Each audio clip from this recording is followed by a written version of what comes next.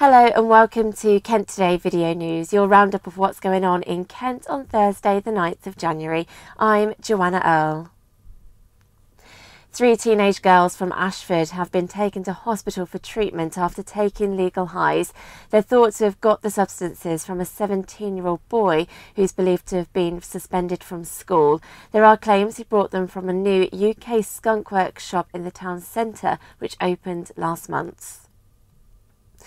A CCTV picture has been released of a man police want to speak to in connection with an attempted murder in Cliftonville.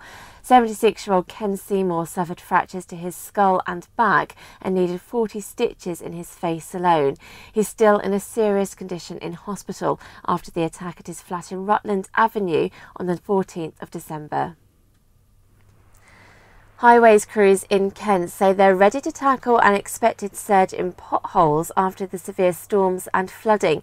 New cracks in the road are expected to open up as water drains away from pavements, causing potential hazards to drivers.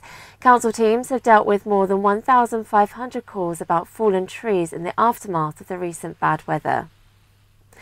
And an area of Medway's missed out on being shortlisted for World Heritage status.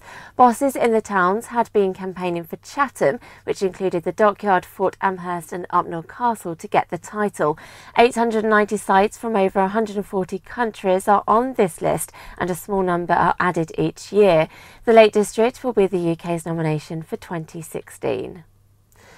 There's more local news on KMFM, but that's it from Kent Today.